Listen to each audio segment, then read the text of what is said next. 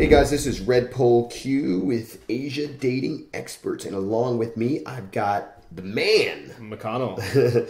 All right, so we're going to talk about why we love Japanese girls. But before we talk about why we love Japanese girls and how much we love Japanese girls, we first want to say that we don't only love Japanese girls, but they are definitely up there in terms of one of our favorites. And, you know, I just want to be very clear that it doesn't mean that we can't love girls from Korea or Russia or Colombia. I've heard good things about those. Polynesia. Okay, we're just, but it just so happens that right now we're talking about why we love Japanese girls. So, yeah, McConnell, he likes Japanese girls. Yeah, Red Bull Q, he likes Japanese girls. You do. I lived in Japan for 9 years straight. So, I have most of my dating experiences with Japanese girls. And that's really great. That was really great. You should try that. Yeah, I would like to try that. Dating a lot of Japanese girls over 9 years. Yeah. Highly recommend it. Okay, so why? What is it we like about them? Well, the first thing is the fun factor, right? I mean, are Japanese girls fun? Yes. What do you think it is that makes Japanese girls so much fun?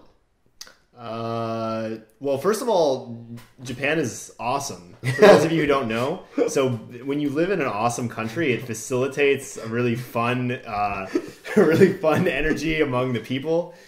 And I want to elaborate on that. When one of the things, and I think that there are definitely other countries that are like this. Like, I think Thailand is also like this in a lot of ways. Yeah. Where, despite having it become a modern country, they've retained a lot of their cultural behaviors and attributes. So, they still have their seasonal activities in Japan. It's April it's April right now. So, there's the cherry blossom season, and there's going to be all of these people leaving work early to go to the park and enjoy the cherry blossoms, and and with their friends, and bring food and sort of hang out, and it's just really a lot of fun to do that. And you'll go to different parts of whatever city in Japan you happen to be in, and there's different places you can go and see the cherry blossoms, and some of them are by the river, and some of them are in the mountains, and this is just one example, but there's so many.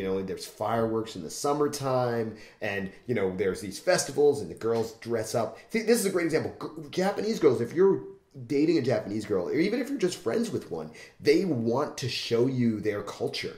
They're oh, have you ever seen the cherry blossom before? And you'll say, well, maybe I have. If you say you have, they'll, well, where? I went here. Oh, great. Well, let me take you to this other place that's really nice. And they'll put on a yukata, which is what's called a summer kimono. So it's a much lighter weight kimono. And you go there, and maybe they'll get you to wear a jinbei, which is like a men's kind of lightweight summer clothing. And you can wear the jinbei, and you'll go to the fireworks together, and there's like traditional foods at these stalls, and they can have like traditional, I don't know how traditional they are. Some of them might be new, but there's like different games. They have like the same carnival games that we have in the West, but they have some other like really weird ones. Anyway, it doesn't really matter. Yeah. It's fun. Yeah, that's the point. And also, like another thing that's really common and really fun in Japan is school festivals. How like all the I guess like junior high and high schools, they like put on these festivals, and everyone in the community that school is in, they can go to these festivals, and they can like watch performances by the students, and the students like cook food, and one of the really neat things about this is all like put on by the students themselves. Like, they do all this, and there's a really nice sense of community there. Mm-hmm. And I think people really enjoy. I think Japanese people really enjoy doing these things together. And they have a lot of fun doing these things. There's so many, and then in the autumn especially, there's so many different kinds of festivals. There's fertility festivals, a lot, and they're celebrated in different ways. There's more different things than you can imagine. There's people carrying around humongous penises you'll need 20 20 people to carry one of these things. They're so big. And, you know, there's festivals where they have these carts, like these four-wheeled carts, and they run them down the street really fast, and they take them around a corner. They have festivals where they smash them together. They have festivals where people carry, you know, a shrine, a big shrine, and then people are riding on the shrine, and then they can fight each other sometimes. Like from, you know, there's just all of these different. And they've retained all of these things that, you know, are from, you know, hundreds or, you know, from the feudal era of Japan, and they still have these community things. And so, you know, there's they haven't, you know, one of the things that people don't or worry about with industrialization and modernization is that countries lose a lot of their culture. Oh, hot springs in the wintertime. Yeah. And one thing that's really nice is that, and we will talk about how this works later, but as I said, Japanese people in general will love to take you and show you their culture and show you and introduce you to their foods and take you around their cities. They really, you know, want you to experience Japan. So that's, you know, in that way, Japanese girls and Japanese people are a lot of fun. Maybe we should talk about their behavior a little bit, right? Because, you know, I think some people don't really... oh, yeah, that's all right. This is the next one about them being super cute. Now, there are a lot of people who we know, they don't really like this cutesy behavior. Maybe, you know, you could give some examples. I know you're a fan. Yeah, of course. I'm a real fan of cutesy behavior. I don't know. Is there a term to this in Japanese? I know there's, you know, in Korean you have aegyo. Oh yeah. To describe cutesy behavior. Is there a... Well, but aegyo is actually a particular kind of cutesy behavior. Yeah, that's right. And they do have this in Japanese. It's called buriko. Oh, okay. Buriko, but they don't have So they have that but it's like specifically for something you do for men, and only around men, and you wouldn't be like that around girls. Yeah. Yeah. So Japanese cutesy behavior is really nice. And yeah, I don't know. Do you want to give some examples first? Yeah, sure. I'm happy to give some examples. So, you know, in the West, right, when you look at women, especially, or, you know, look at what people aspire to, they want to be mature, for example, right? They Western culture really respects kind of adulthood. And even though they really care about youth, but at the same time, they want you to be an adult, right? Yeah. You know, so for Americans, usually if you ask Westerners, American women, what age they want to be, you know, and what was the best age of their life, most of them will cite like their early 20s. But in Japan, almost invariably, they will cite either high school or junior high school, or in a lot of cases, even younger than that. Yeah. I was reading some article, I can't remember where, but they were talking about how like a lot of Japanese men cite like childhood. Oh well, Japanese men probably do because that's when they get the most care and treatment. Yeah. But a lot of girls, in my experience, cite junior high and high school because it was like when they got to hang out with their friends. Right. A lot of times, like they didn't really have to think about dating yet, so they could just like have fun with their friends and, you know, play UFO catchers and eat ice cream and, you know, and go to stores that are covered in pink and buy stuffed animals. Oh, and purikura. Yeah.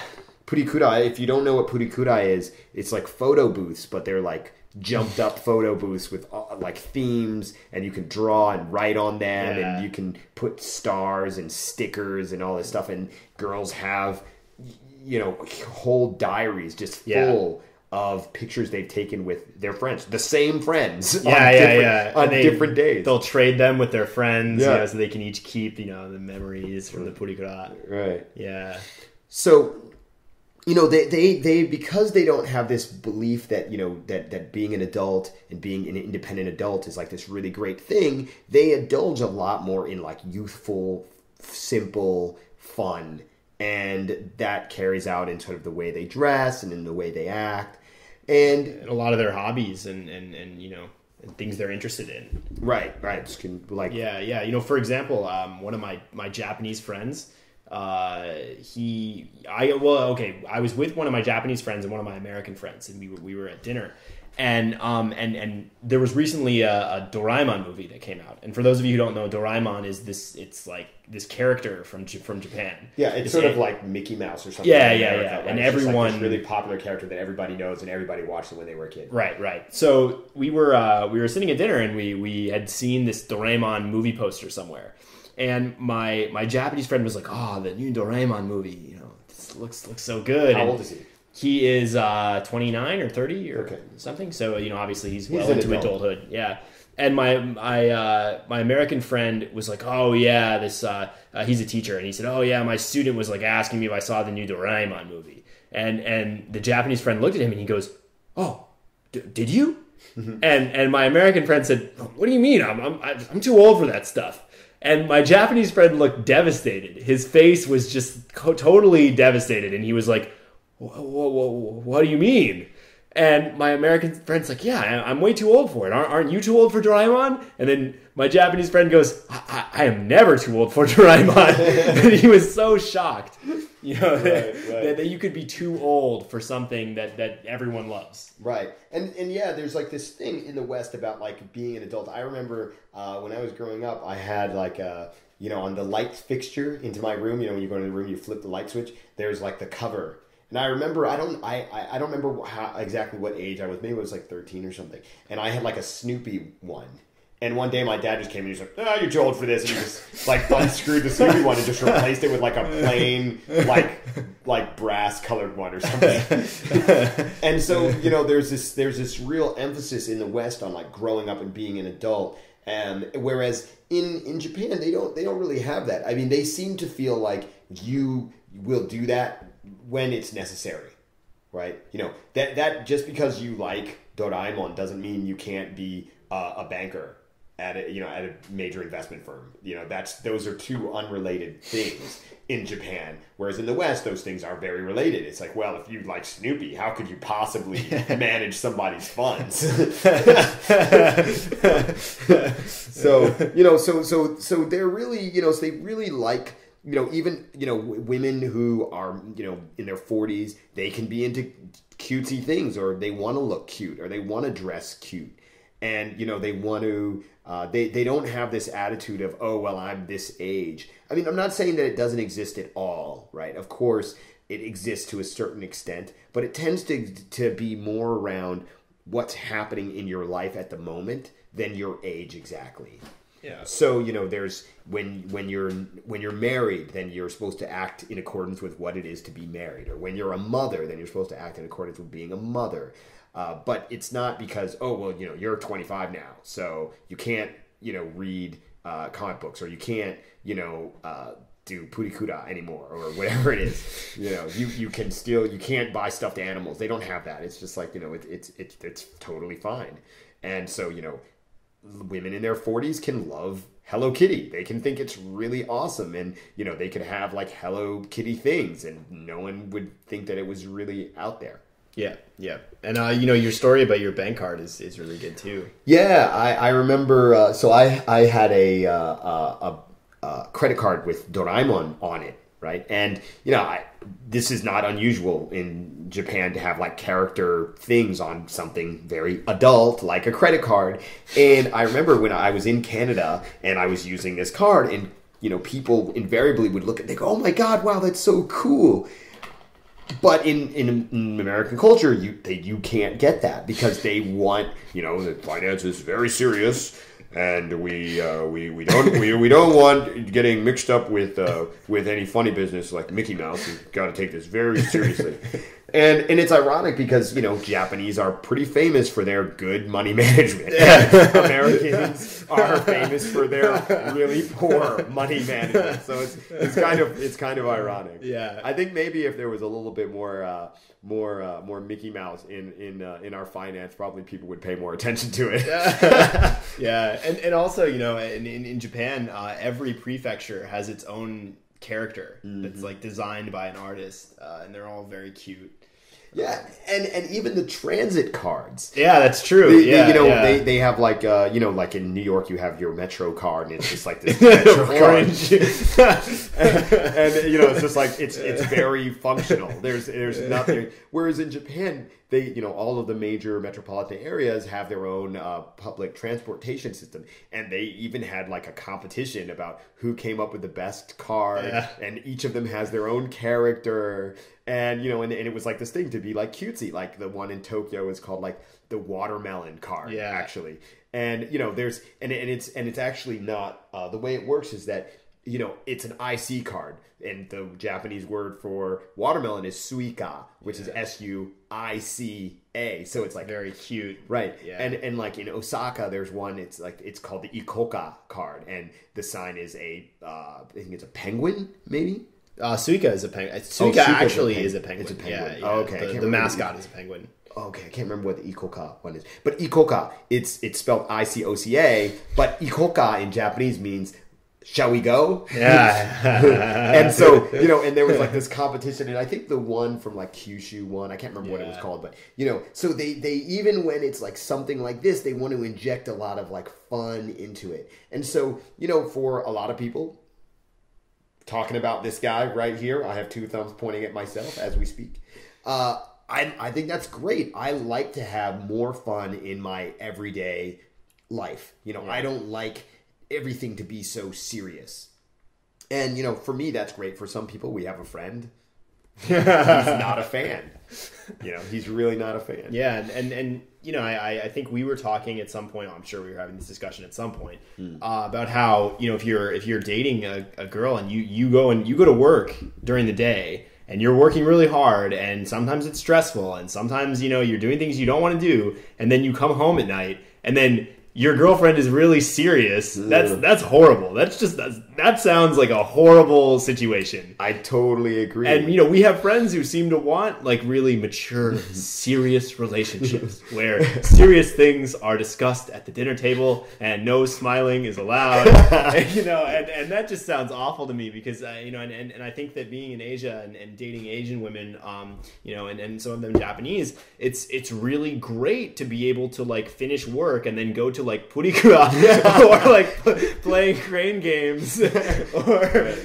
Crane games are like UFO catchers.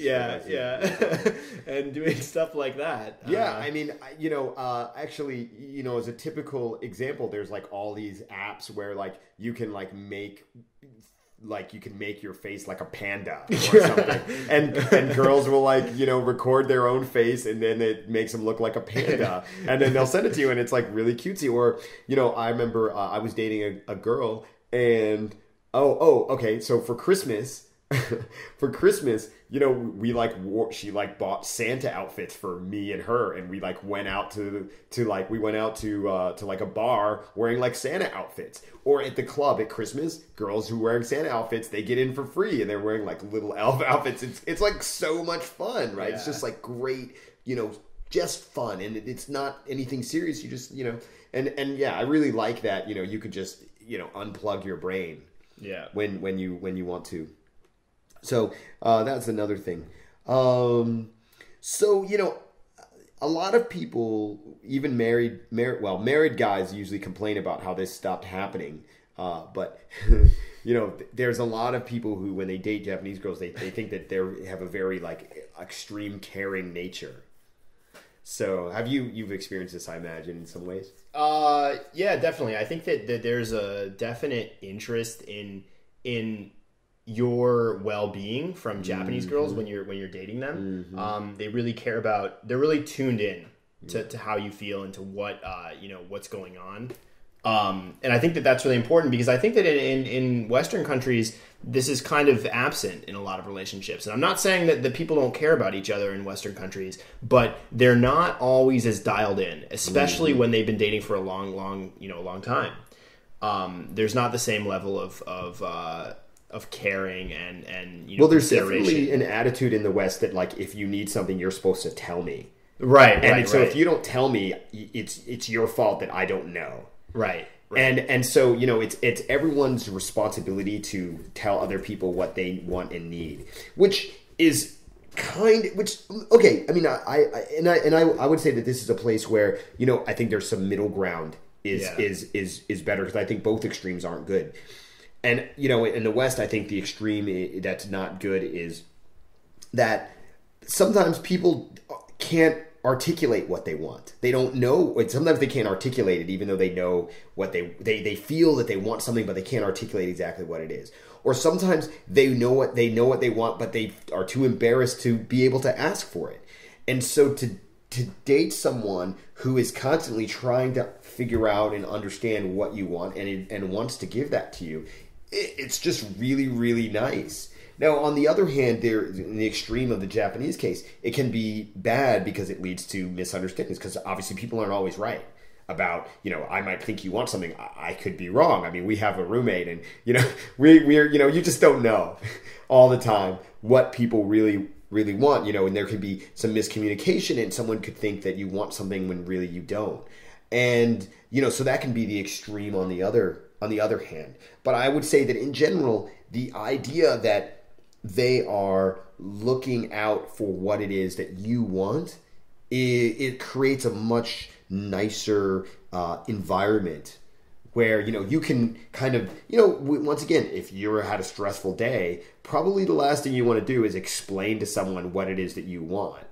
Whereas if they're like, oh, it looks like they mentally note, it looks like you've had a stressful day, and they adjust their behavior to the fact that they recognize that, it's just really nice. And it's not a one-way thing, you know. So, you know, I know a lot of Westerners, they think that this is something that girls have to do for guys, but it's not. It goes both ways. Guys are supposed to do this for women too, but there is generally an understanding that a lot of times, in the way that Japanese culture is structured, men have much harder lives than women.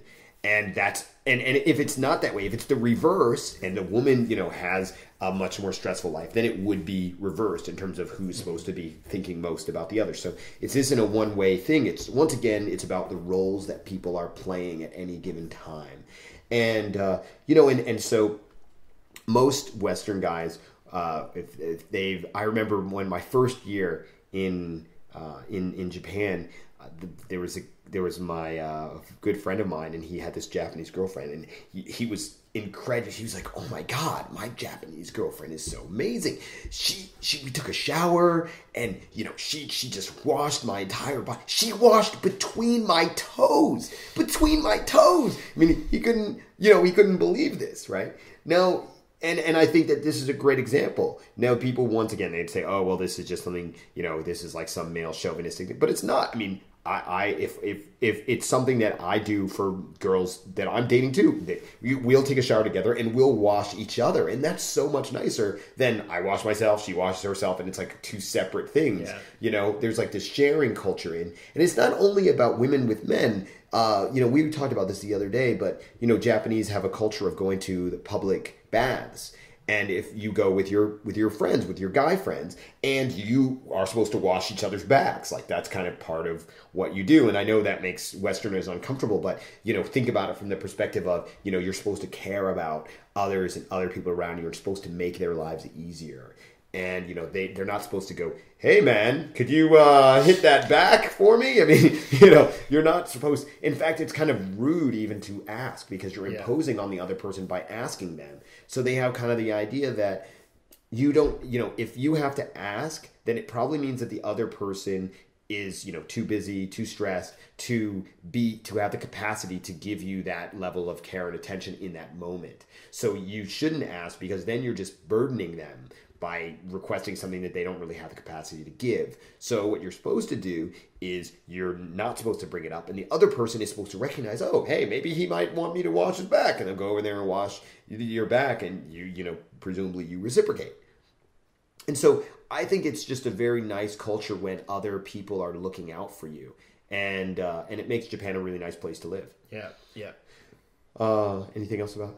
Oh, right. So, yeah. So some other things that you might note if you date a Japanese girl. So generally speaking, if you're a Westerner and you live in Japan, then you have an apartment there. And, you know, if you're dating girls, she stays at your apartment. And, you know, she will feel that she's come to your apartment and she's kind of like made a mess of it or whatever.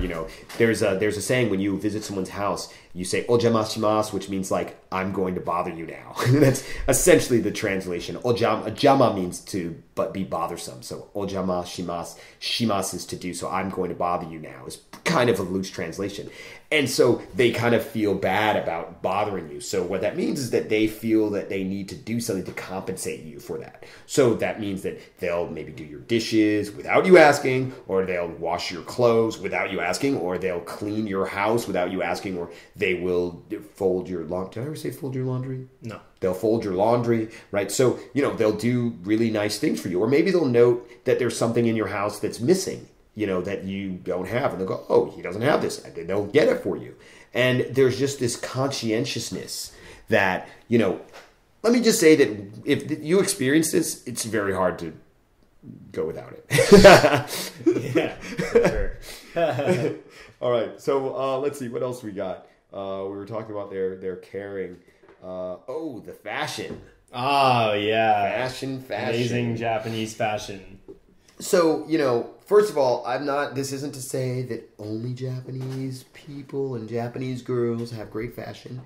As we mentioned before, Korean girls, they dress well. Colombian girls, they dress pretty well. And, Russian girls. Okay, so what we're saying is it's not only Japanese girls, but Japanese girls have particular types of fashion. Yeah, very unique types of fashion. Right, and many different types. Yeah.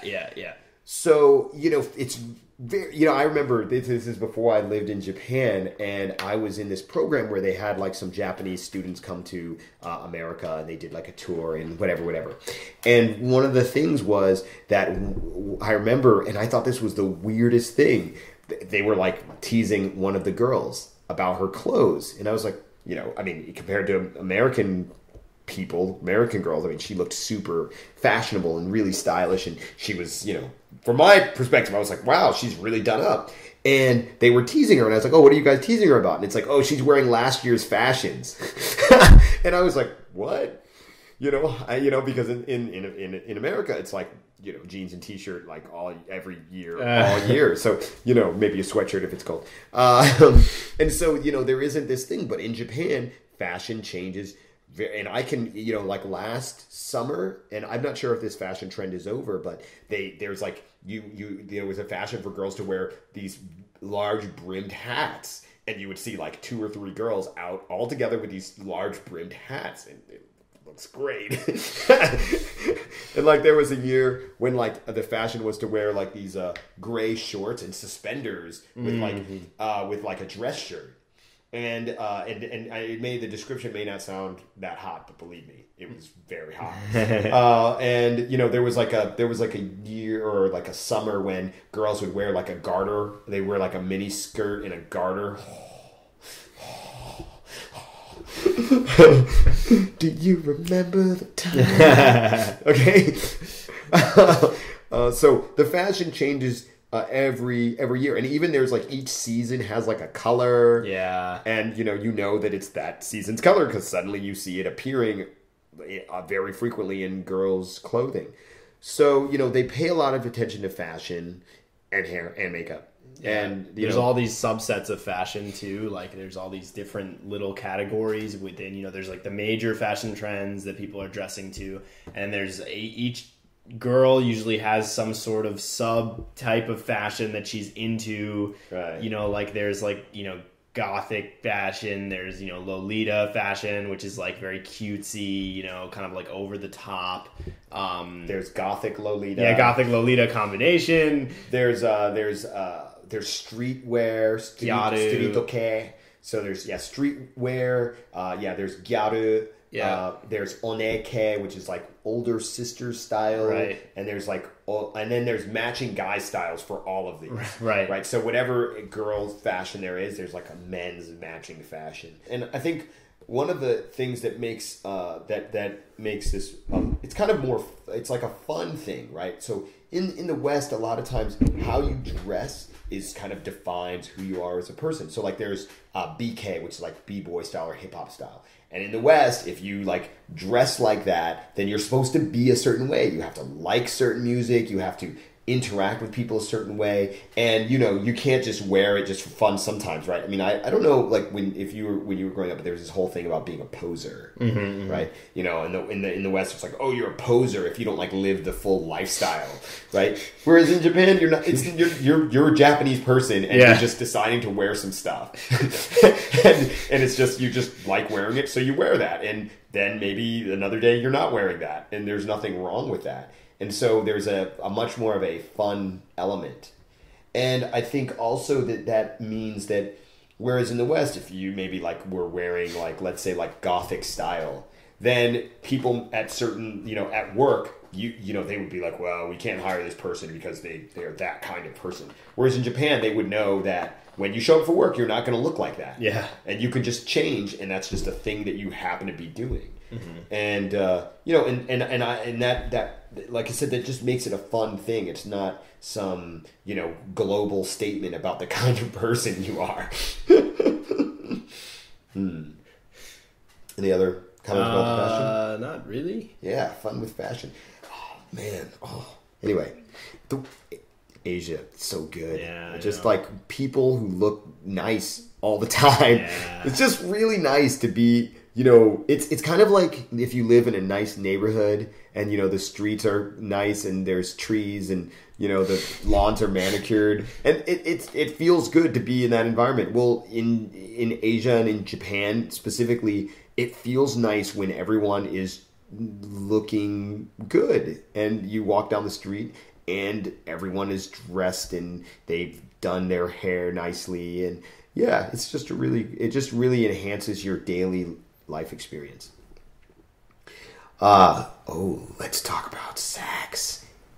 Sex. So this is going to be interesting because we have a friend who doesn't really like the Japanese way of sex or the Asian way of sex, but and we were talking about this today. In terms of Western porn versus like Japanese porn. So I don't know. Maybe you want to start. About the porn differences? Or sure, just why not? General. Okay, so because I think it gives us insight into the difference in sex. Yeah. So okay, so in Western porn, let's talk about our friend who really likes Western porn. Okay, and one of our friends was telling us, we were like, oh, what kind of porn are you interested in? And he was telling us, well, I really like this one website, X Art, I think, and in that website, it's basically like really well shot, these like beautiful scenes with like good cinematography, but like the actual sex acts are pretty just very, very normal and very quote unquote vanilla and he's really into this, but we were watching these scenes later just to see what they were like, and it's pretty average. And we're okay. But whereas with Japanese porn, there's all these different genres, crazy stuff, and then there, even just for like normal videos, there's like all this different stuff happens in scenes. There's like a wide range of behavior. There's lots of different things happening. There's a lot of things that in the West would definitely be considered like taboo. Right, but they're just normal by... it's just stuff that you like, and it doesn't mean anything negative about you because you like that stuff. It's just something you like. And also... Like you're a quirky person, haha. Right. And also there's all these different like types of girls that are portrayed in different like pornography in Japan. Whereas we don't really have these types in the West. And I think that actually this is kind of bad for dating and sex for Westerners, because it makes it hard for them to understand what kind of girls they really like. And I don't just mean I don't just mean in porn, I mean like in general, because in Japan, in Asia as a whole, but especially in Japan, there's this whole idea of people having types.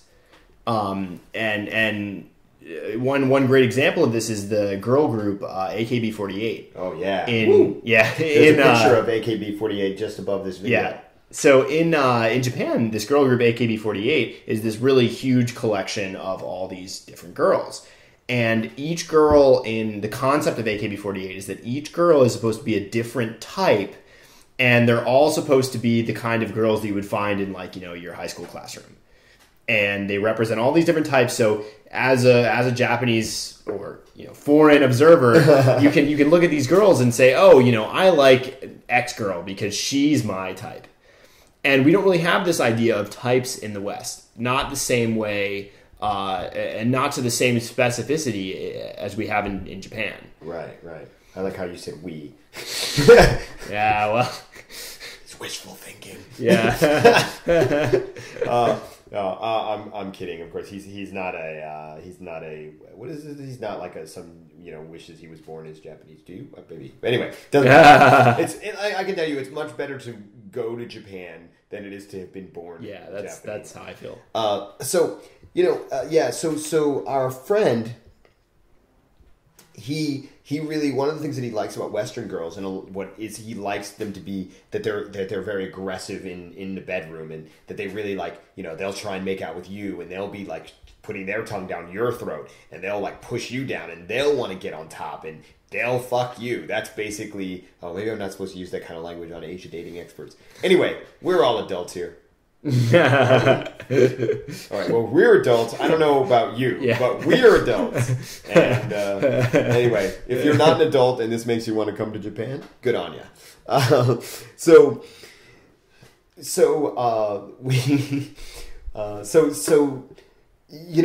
that's not the way Japanese girls are.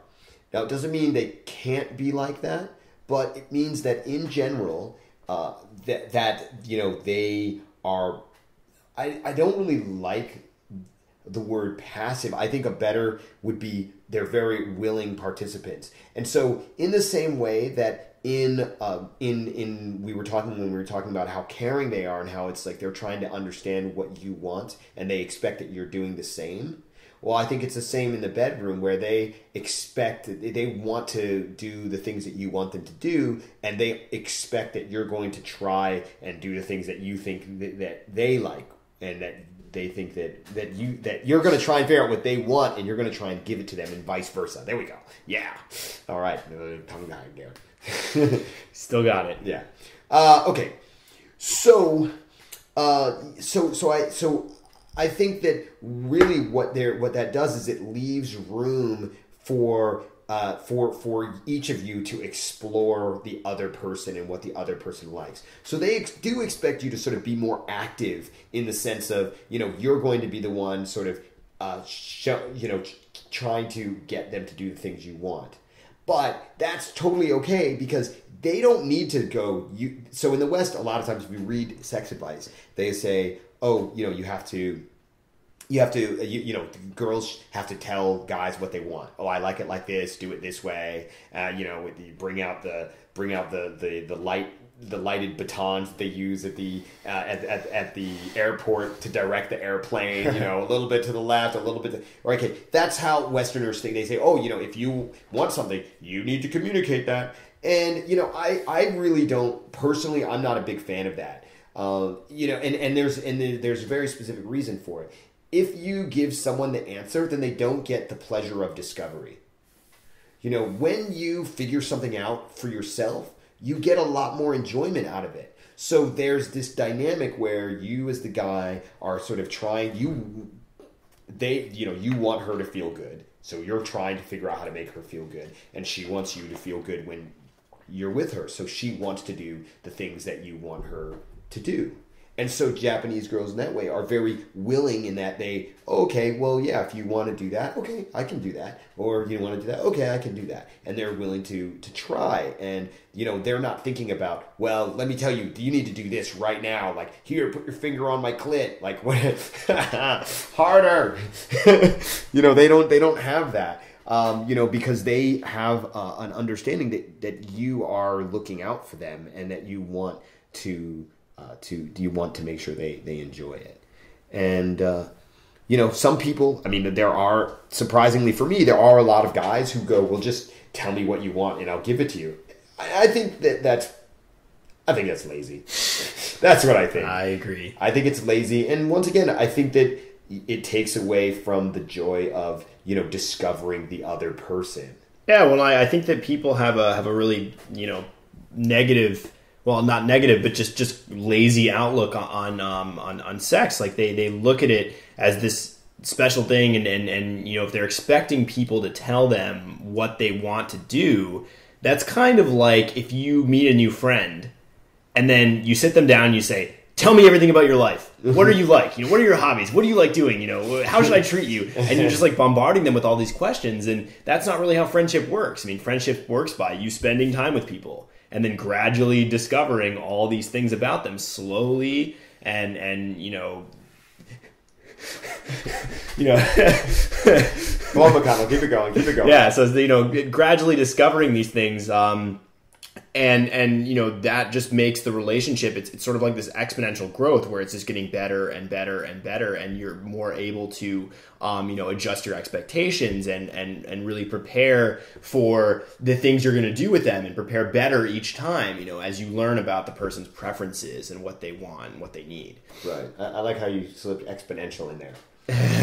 I'm a nerd. All right. I think there's not too many recordings that have both fuck and exponential in the same recording.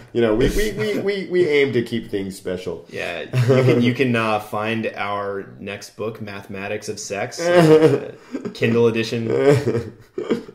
Okay, so so I think that most that if a lot of Western guys really find that they prefer the sort of Japanese way of sex. It's like, because it's people trying to pleasure each other instead of people trying to pleasure themselves. Okay, let's move along. Free time. So, I've hit on this a couple of times, and I've talked about how, Japanese people play certain roles at various times in their lives. And for, Japanese people, there's not this rush to sort of grow up and take on every role. In the West, we tend not to balance roles in the same way. So, if you're the wife, then you're supposed to work, you're supposed to take care of the kids, you're supposed to be, you're supposed to be a great lover, you're supposed to be a great daughter, you have all these roles and you're supposed to do all of them perfectly. So, it's no surprise that people fail. So in Japan, you have sort of a primary role, and if you are handling your primary role well, then for the most part you have a lot of free time to do whatever you want with the rest of your time. So if you're a student, you go to school, and when you do your studies, and then when you're not doing that, you are totally free. You're not supposed to get a job. You're not supposed to be you're not necessarily supposed to be studying more. You're not supposed to be doing chores around the house. They don't really have that. It's not to say that you can't do those things, but you don't have to. And so that leaves you time to spend doing all these other things that we've been talking about that Japanese people get to do. And this is why Japanese people have very, very diverse and interesting hobbies in a lot of cases, because they're free to do what they want to do, and they're not really judged by what they choose to do. Again, going back to the fashion thing in America, or in Western countries in general, when people choose a hobby, they're sort of defined by that hobby. If someone likes to draw in their free time, they're supposed to be artistic. Or if someone is a skater, then they're supposed to be a skater. Right, exactly. So whereas in Japan, I think you have a lot of freedom to pick and choose your hobbies, and you're not really defined by those hobbies. It's just stuff you do. Right. I've often with the Japanese girls and Japanese people in general that I've met, they often have really interesting hobbies, and they can keep themselves very amused all the time. Now, I think that part of the reason for that is that in the West, we tend to organize our friends primarily by our interests, whereas in Japan and in Asia in general, but in Japan, you're not, your friends aren't organized by interest. They're organized by, these are my friends from elementary school. These are my friends from junior high school. These are my high school friends. These are my high school judo club friends. These are my university friends. These are my part-time job friends. And so it's more about shared experience, I guess you could say, where, you went through high school together, so that's why you're friends. And, and so because of that, their friend groups are going to be much more diverse in general than in the West, where we organize by interest. So because they're more diverse, it's like, oh, here's so-and-so who they're the skater, and I'm not a skater at all, but we're still friends because we went to high school together, or we had a part-time job, and we worked the same part-time job, and that's what it is, and that's totally fine, and there's nothing around that. It's just, it's just fun and games. And so there's a much bigger acceptance of people's sort of quirky behavior. Where if you're a bit strange, it's not like, oh, we can't be friends with that person, they're strange. It's like, oh yeah, haha, they have this thing about them that's really cute or funny or whatever. And and I think that free time allows people the ability to sort of be a lot more relaxed about their I don't want to say they're more relaxed about life, but well, yeah, they're more relaxed about life. Even though they say that, Japanese people say, oh, Japan is a very stressful place. It's stressful in your role. If you're working it doesn't even matter if you're working at McDonald's or if you're working at 7-Eleven, it's much more stressful than it would be if you were working at a 7-Eleven or McDonald's and in the West. Because when you're doing that role, you are doing it perfectly. You are, in at 7-Eleven, if there's, if you're on break and there's a long line of people at the 7-Eleven, your break is over. They're going to call you and say, oh, look, there's all these people. Can you come to the cash register? And that could be even if there's just 2 people waiting.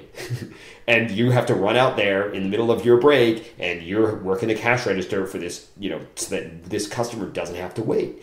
And so in your work life or in your role life, like if you're a mother or if you're a father and you're doing most of the house stuff, then, that is very stressful because there's a lot that goes into doing that, and the Japanese are very detail-oriented.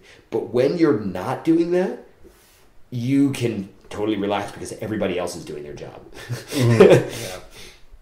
So, I think that that makes for a much more enriching lifestyle.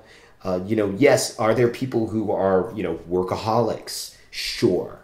But not everybody is a workaholic. It's like there are certain people that are workaholics, and then, not everybody is expected to put in, massive amounts of effort into be trying to climb the corporate ladder. If you really love coffee, and because you really love coffee, you want to work at some neighborhood coffee shop, that's totally cool. Because and it's often highly respected. Right, exactly. No matter what, high performance in anything is respected in Japan. Even if it's, if you are, I know there's some weird Japanese thing that someone is an expert in.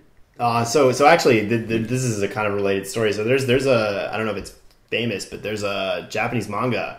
I can't remember the name, but the English translation is something like, the Lonely Gourmet or something. Uh-huh. And the whole manga series is about this guy who he just wants... For those of you who don't know, manga is Japanese comics. Yeah. So it's... Not comedians, I mean like comics, like comic strips, books. Like comic books. Yeah.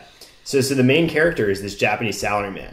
And in his free time... A salaryman is an office worker. Yeah. And in his free time, he goes to all these different restaurants in his city. And he always goes alone, and his goal is to seek out these delicious meals by himself. So he's just constantly searching for delicious food, and then the whole manga is just about him finding amazing food and just eating it and appreciating the experience of the food. And I can imagine Japanese people reading this and being very inspired. Such a respectful hobby. And that's great. Yeah. That's awesome. I try and have as much of that in my life as possible. Yeah. But yeah, there's definitely a lot of there's this sort of respect for people who are striving towards these goals in Japan. Right. And whether that's happening in your free time, you have your office job and you put in your hours and then you clock out and then you go and you do your special unique hobby thing that, but you're just really, there's like one of the classic examples. I wish I could think of something more modern, but one of the classic examples is there is a sword fighting art that is about drawing your sword. That's all it is. You don't learn how to fight. You just learn how to draw the sword. That's the whole art. And this is very typical of Japan. They just, it's about, whatever, taking some even really small thing and just being very, very good at that really tiny, small thing. They respect craftsmanship, no matter in what it is. All right, and the next one we have. Oh, they don't need your money. Yeah, how about that? A lot of Western men can complain about how girls will expect them to pay for stuff. And, I don't really have a position on this. I sort of think that, there's a lot of factors that come into play. Like if you're a poor student and you're dating girls who are students, she should understand that you don't have a lot of money. And either that means that, she's going to pitch in, or maybe that means that you take her to places that are cheap, and, she has to understand that, hey, you're doing your best. Yeah. And, if you're an older and you have a more established career and you have money, then it can be cheap to take a girl out. Let's say she's a student and you've been working for a few years, and if you take her out someplace and you expect her to pay up, it's not reasonable. But I would say that, in general, Japanese girls don't think that they don't look at guys and think of them in terms of, guys they can squeeze money out of. There's very, very few, gold diggers in Japan. And, I think also, girls are very generous in terms of, going on dates. They're happy to split the bill, which is, for those of you, if you're interested, it's betsubetsu. That means separate. Now, I don't think that you should necessarily do that, but but if you ask a girl, hey, can you chip in, $10 or something, then they'll be happy to. It's not a big deal. So conversely, you could not do that, but they'll if you have like dinner and then you go for like coffee or drinks, then she'll go, oh, let me pay for this. And, I found that to be pretty consistent. They're not after you because you have your money, because you have money or something like that. And they're not trying to like take advantage of you. Yeah. You have a story about this? No. Oh, okay. And it's largely because Japanese singles tend to have a lot of disposable income. Now, this varies, of course, from person to person, but because Japanese people tend to live with their family until they get married, even if their salary is low, if they're making $1,000 or if they're making $1,500 a month, that money is almost all disposable income. Now, sometimes they do have to give some to their parents, because their mom cooks and cleans and, whatever. So sometimes maybe when they're working, they have to pay her like a couple $100s a month.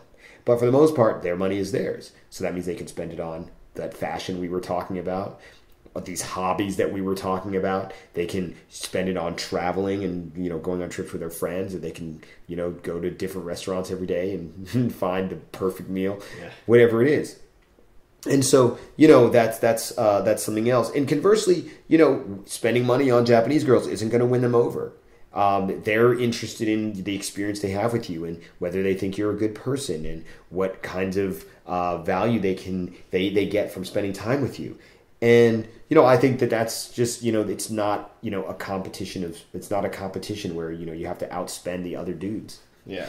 Always a fan of not having to outspend people. Yeah, and even they'll be quite happy with the activities that don't cost any money. Yeah. If you go to the park with them, then that can be fine for them. If you go for a nice walk, they're not gonna think, oh, this guy's fucking cheapo. They're just they're just going to enjoy the experience for what it is. And double riding on the it's not what you think, you pervs. We're talking about on a bicycle. In a lot of parts of Japan, people still get around by bicycle quite a lot, and so you can the girls will ride on the back of the bike on the there's like a what's called a carrier, but anyway, they'll ride on the back of the bike. And it's no big deal. They don't go, oh, I don't have a car. Why do you have a car or something? Because there definitely are countries where people feel that way. But in Japan, it's just like, oh, yeah, ride back your bike, sure. So,